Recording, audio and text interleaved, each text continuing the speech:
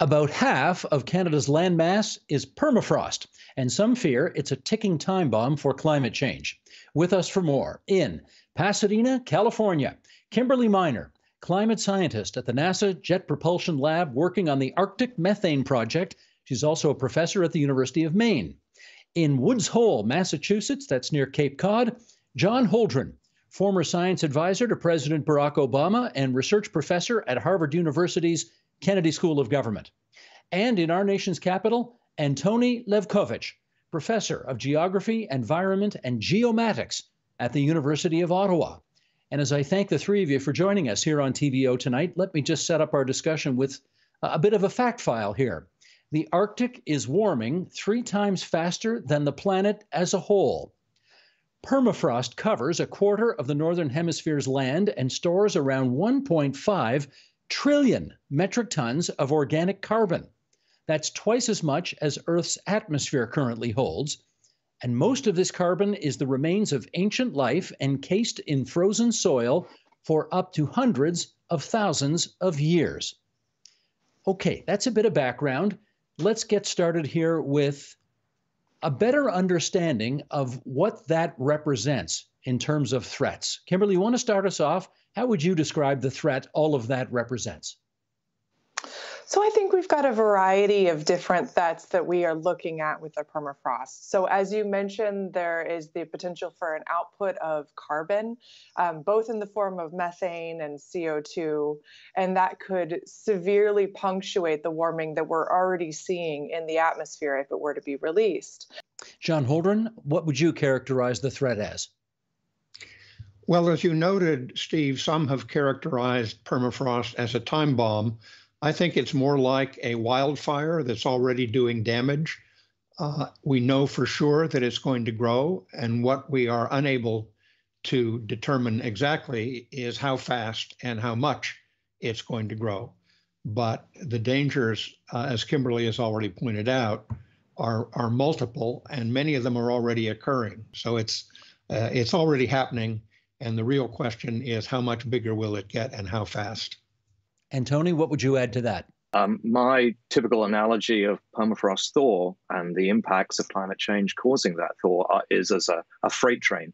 It's actually quite difficult to get permafrost to move in any given direction. There's a lot of heat that you need to get into the ground to change the state of permafrost. But once it gets going, it's very difficult to stop as well.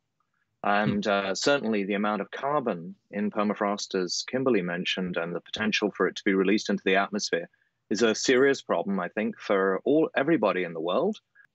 John, just before we get to those questions, I'd like some better understanding of why there is, in fact, so much carbon trapped in the permafrost. How did that happen? What has happened is over the millennia, we have had cycles of glaciation and then interglacial warmer periods. And what has happened is in the warmer periods, we have a lot of plant growth.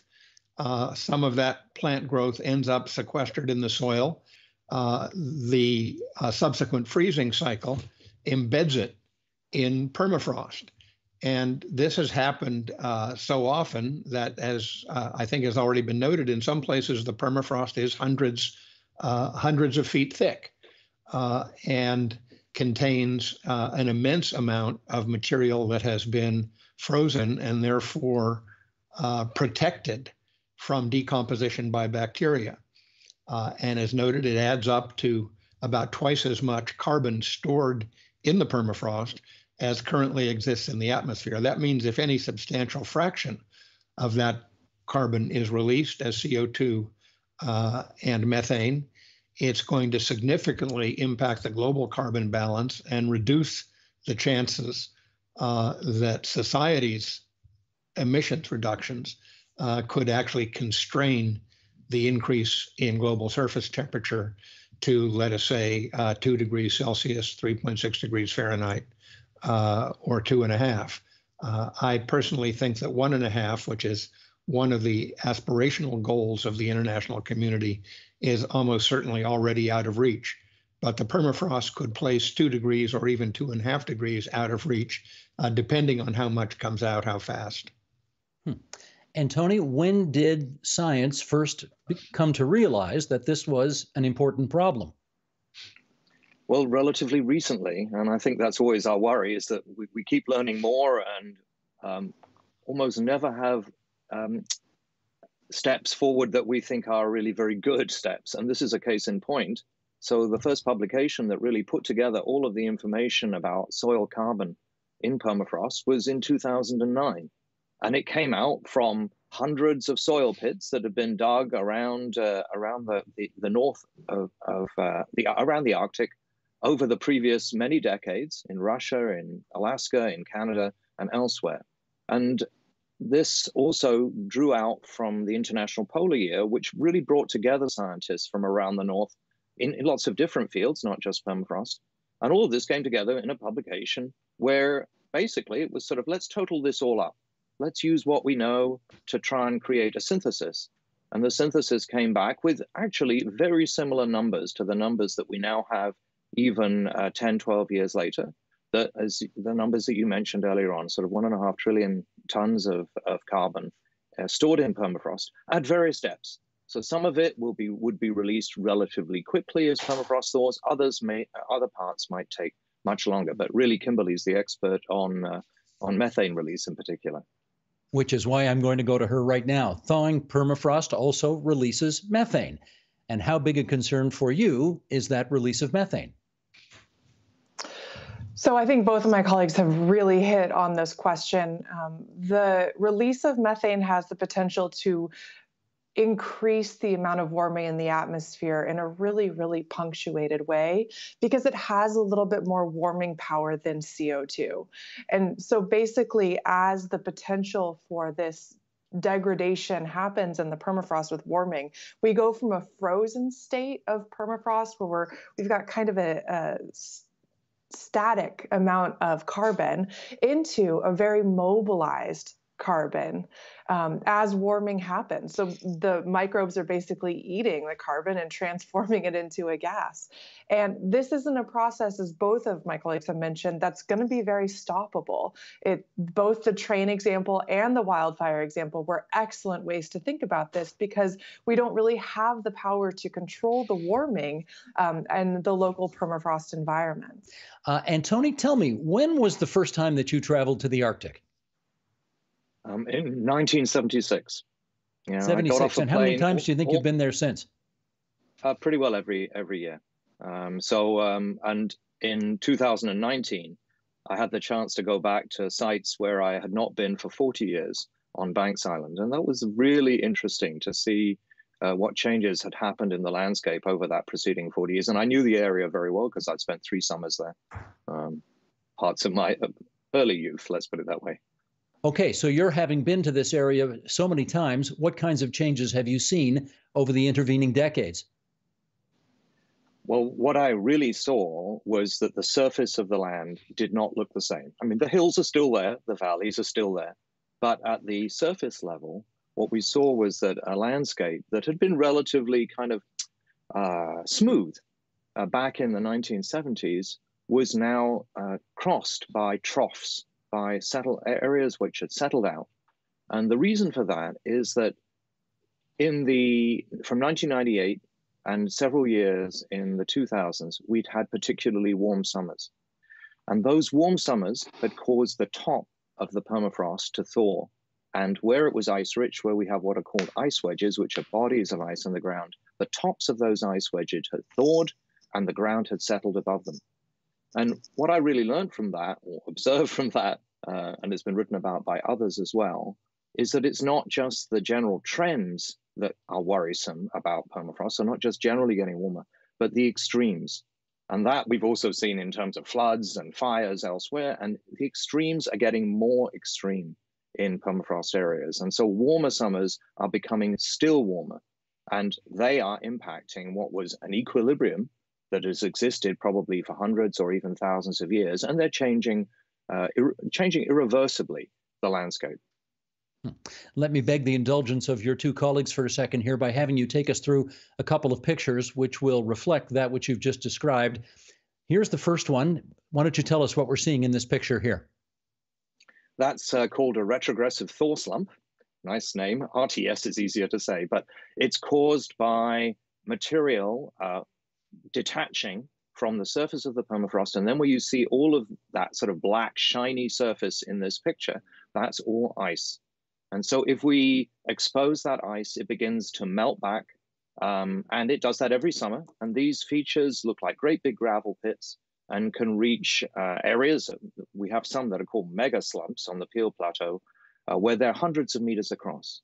And back in the early 1980s, when I did some work on Banks Island, which is a westernmost island in the the Canadian Arctic archipelago, there were about 60 of those slumps that were active on Banks Island, and probably there'd been 60 or 100. So for many, many years, they kind of reactivate every year for about 10, 20, 30 years, and then eventually they stabilize.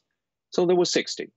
Well, by 2018, there were 4,000 of those slumps active on Banks Island, which just shows you the huge changes that are taking place in the landscape. All right, let me ask John about a place that they call the gateway to hell, the Batagaika crater in Siberia, Russia. It's almost 1 kilometer long, 86 meters deep. John, how did this happen? Well, it happened because of the thawing of particularly ice-rich permafrost. When permafrost has a very high ice content and it thaws, that basically accentuates the slumping problem. And so you have a combination of slumping and landslides that can occur in this circumstance and produce basically a big crater. Some of them quickly fill with water. They're called thermokarst lakes. Eventually, the water may go away and simply leave this gigantic depression, this gigantic hole in the ground. It's just another indication of the magnitude and the pace at which permafrost thaw is changing the Arctic. There are many other changes in the Arctic that are very rapid and that are interlocked in different ways with permafrost thaw, by the way. Wildfires in the Arctic are getting bigger and hotter. Even the tundra is burning. It used to be too moist to burn, but tundra is burning now across the Arctic, and those wildfires accelerate permafrost thaw. You have the disappearance of the sea ice in the Arctic, the retreat of the sea ice, which accentuates coastal erosion because waves can now reach the shore, which didn't reach the shore before. And that is combining with permafrost thaw to accelerate coastal erosion. So we really have a multifaceted set of issues, of which permafrost thaw is perhaps ultimately the most dangerous to the whole world because, as already been noted, the accelerating release of methane and carbon dioxide can push out of reach the world's targets for stabilizing the climate. All right, let's do one more of these. And Kimberly, perhaps I'll get you to speak to this one. We've got a GIF here. In 2020, a Russian television crew flying over the Siberian tundra spotted this massive crater. It's 30 meters deep. It's 20 meters wide. Any idea what caused this to appear? Yeah, I remember when these started appearing and folks were very surprised and unclear about what was going on. And what we've really discovered is that there is a potential for the erosion and breakup of carbon really throughout the permafrost, so that even the deeper levels of permafrost have the potential to be transformed into their gaseous state and maybe in the form of methane. So that if methane is stored in the deeper layers of permafrost and then suddenly erupts, it can turn into a fireball or just a very quick boom. So the thought is that some of these holes may have been created by methane explosions, and some of them could be an example of the dynamics that both of my colleagues have mentioned called abrupt thaw. So inclusive of thermokarst lakes and the retrogressive thaw slumps, these abrupt thaw dynamics can thaw the really, really deep, dense, old permafrost that has up to 90% ice content. And what that basically means is instead of the 3 meters of gradual thaw and freezing that we're used to seeing every summer in the permafrost, you're seeing up to feet of degradation and loss in one event or over a couple of years. Why do we who live in the South need to care about this? What's the answer? Well, of course, there are multiple reasons. The one I always put at the top of the list is one we've all here already talked about, which is that what is happening in the Arctic is not staying in the Arctic. It is propagating multiple forms of harm over large distances into the bulk of the Northern Hemisphere, and in some cases around the whole world. For example, the accelerated melting of glaciers and the Greenland ice sheet and the disintegration, even faster than simple melting, is a major contribution to sea level rise. Sea level rise is happening globally and is impacting citizens on coastlines all around the world. The addition of methane and carbon dioxide, as we've been discussing, to the atmosphere is accelerating climate change and accelerating all of climate change, the wide range of impacts of climate change, from wildfires to droughts to torrential downpours, to more powerful storms, to more and stronger heat waves. All of these things are happening under the rubric of global climate change, and that is being accelerated and may be accelerated much more by the release of carbon dioxide and methane from the permafrost. The further point that's very much worth making is around solutions.